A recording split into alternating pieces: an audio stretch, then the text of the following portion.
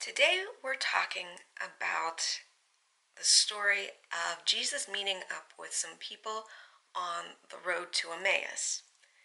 And during that experience, he revealed some things about himself to them, and we're going to play a game with what's called a Chatterbox that is going to reveal some things about Jesus. So the way you play this game is you see that there are different colors on the edges.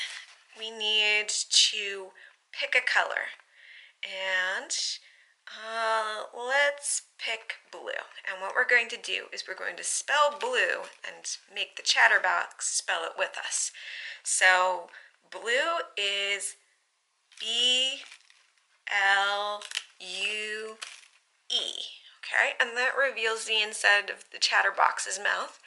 And you can see there are some numbers in there.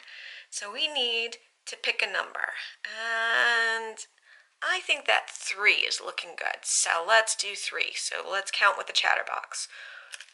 1, 2, 3. And now you get to pick another number. Which one do you think? Let's go for the 6.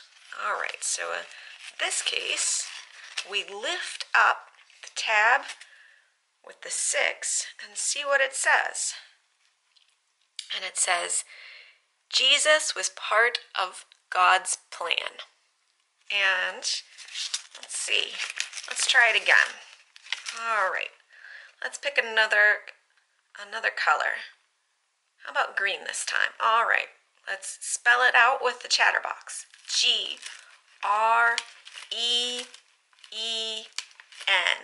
All right, now let's pick a number here. Let's go with 5. 1, 2, 3, 4, 5. And let's pick a number. Let's go with 8. All right, let's see what 8 says. It says, Jesus died on the cross. And each one of these tabs has something that we can learn about Jesus. Jesus is God's Son. Jesus is coming again. Jesus appeared to his disciples after he rose. Jesus died for your sins. Jesus rose from the dead, and Jesus loves you. And so now I'm going to show you how to make your own Chatterbox that can reveal things about Jesus. Okay, so what you need to start out with is a piece of paper, a pair of kid-safe scissors, some crayons or markers that are in the color that you want to have on the outside of your Chatterbox, and something to write with in the inside. Now make sure that you have parent supervision or parent permission to use these things. All right, so we need to take a letter-sized piece of paper and we need to get it into a square. So the way that you do that is you fold down the corner, and so that this short edge meets the long edge, and then you want this corner right here to be folded exactly in half. All right, so then we've got a triangle right here.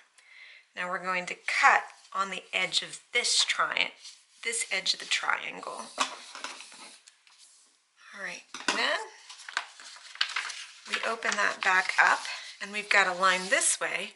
We actually want a line this way as well, so that we can tell where the center of this is. It helps a lot to know where the center is as we go through the rest. So we fold it in half, and we get another triangle. And when we open it up, we have an X that marks the spot. All right, then what we do is we fold all 4 corners of our square into the middle, and that's where that X helps, because It helps us know where the middle is. All right.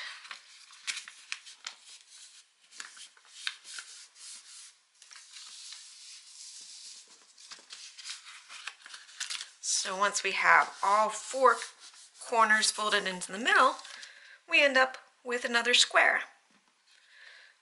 We turn this over and we have another X. Now what we do is we fold the corners in again.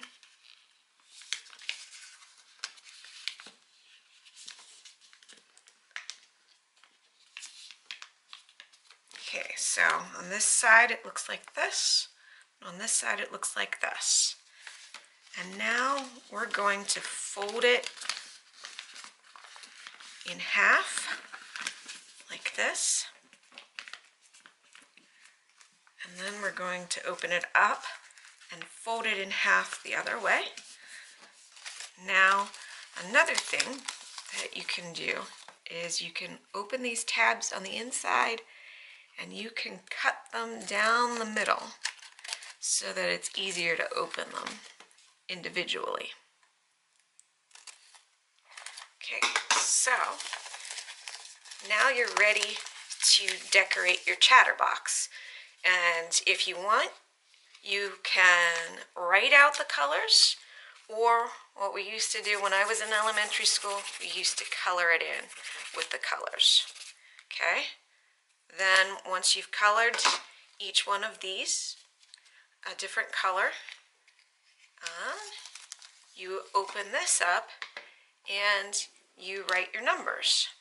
So you start 1, 2, 3, 4, 5, 6, 7, 8. Okay, now you're ready for the last part, the inside. And so I want you to write messages about what you know about Jesus or draw some pictures related to Jesus.